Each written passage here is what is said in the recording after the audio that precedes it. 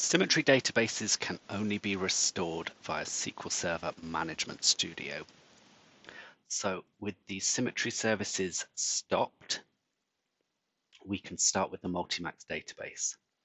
We right-click, we go to Tasks, and we go to Restore and Database. We then choose the source and we set it to device, and we can then browse to our backup file.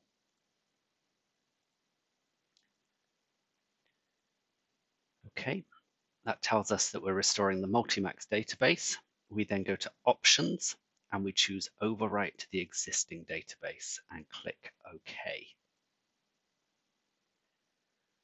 Once that's restored, we click OK again, and we do exactly the same for the Multimax TXN. We right-click on the database, go to Tasks, Restore, Database. We change the source to device, and we browse to our backup file. We then go back to Options, and we check the Overwrite Existing Database box.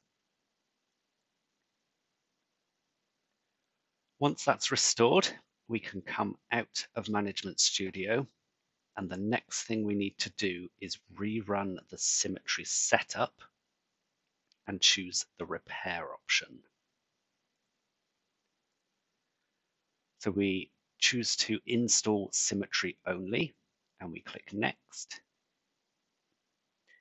and then it will give us the option to repair.